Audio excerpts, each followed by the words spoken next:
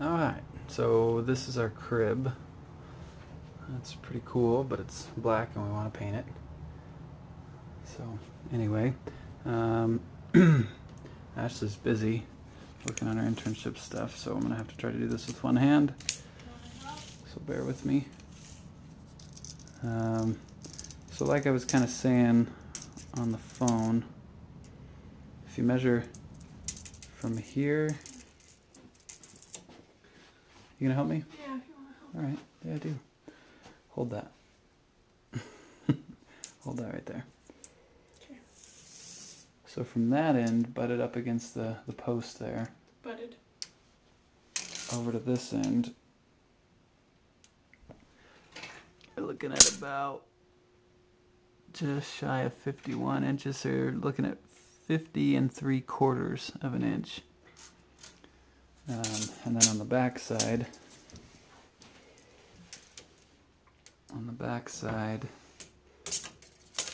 oh, okay, on the back side you're at 51 3/4. So it's a whole inch difference that we need to make up. So if you had some 1/2 inch pieces of plywood, my thought is to just take a piece of plywood and put it in, you know, right here basically, you know, right where that is going to butt up against. So if you did a 1/2 inch piece here and here, and then did the same thing here and here, hopefully it wouldn't look too bad once we paint it and everything. But yeah, so that's really all we need. I don't know how close I can get here. If you can kind of see that, how it has kind of this divot in here, which would make it hard to cut a piece exactly like that. So that's why I was thinking to just do a rectangle piece that just fits, you know, around it like that. So anyway, width-wise,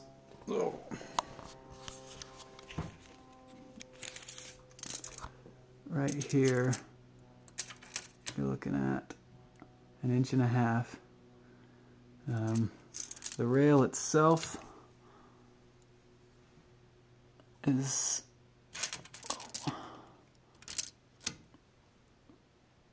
3/4 of an inch. So the rail itself is is 3/4 of an inch wide. So you probably want to just cut a little block that'll fit right there. That's about 1 inch wide by maybe 2 inches, 2¼ inches tall. Inch wide, 2¼ inches tall, and 1/2 inch thick. We just need 1, 2, 3, 4 of them. So, so yeah, there's the numbers. That's the measurements. I think that's everything you need. If you think it might be better, maybe we could just do 1 inch spacer over here instead of a 1/2 inch on both sides. Just do 1 inch here on the top and the bottom, and that way it might be kind of hidden more where it's going to be right up against this with the dresser thing, whereas this side you might be able to see it pretty obviously if we put a little spacer in on both of those. So whatever you think, maybe cut enough to have either way, you know, so we can kind of decide once you bring them up here. So those measurements again, just to recap, it was about 2¼ inches tall. Let me see. Yeah, go with about 2¼ inches tall by 1 inch wide. You wouldn't want to go more than 1.5 inches wide.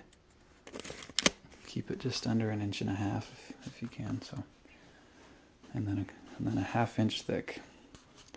So there you have it. And if you want to bring up the sander and some sandpaper, we're probably going to need to rough this up because we want to paint it, prime it and paint it white so that it's good for a little girl.